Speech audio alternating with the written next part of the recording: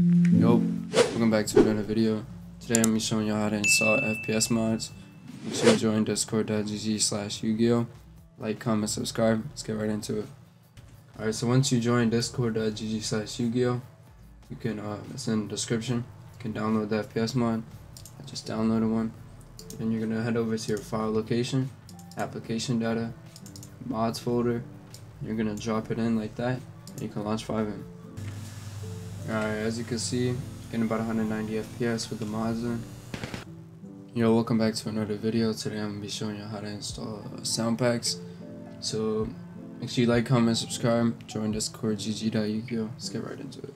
Alright, once you download it, you can head over to FPS sound packs, or you can get the realistic sound pack, whatever you like. Choose one that you like, and then I already have one downloaded. Extract it to your desktop. Once you do that, you're gonna open your file manager. You're gonna go to wherever you have the GTA downloaded. If you have it via Steam, you can copy this.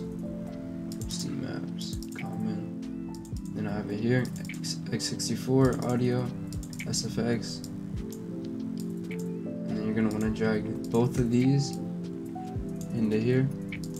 Replace. And then you can close that. You can now launch FiveM. I'll show you all that I have the new sound pack. Alright, back in GTA, as y'all can see, not the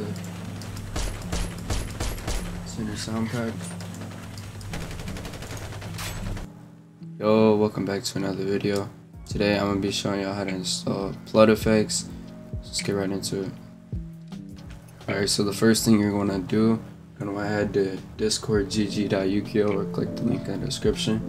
Then we're going to head to FPS flood effects, or you can go to the realistic blood effects here. But let's just say we like this one. Let's watch it. Say we like this one. Click the download. Continue. Alright, once you have that downloaded. Once you have that downloaded, you're gonna want to go to your FiveM application data, citizen, comment, data, effects. And then you're gonna open up the WinRAR or whatever you use, and you're gonna drag the blood effects.dat. And if it has a mods, you're gonna want to come to citizen or no application, mods. It has this RPF. RPFs always go in your mods folder, and then you can launch FiveM. Alright, and once you load up into FiveM, you can test it.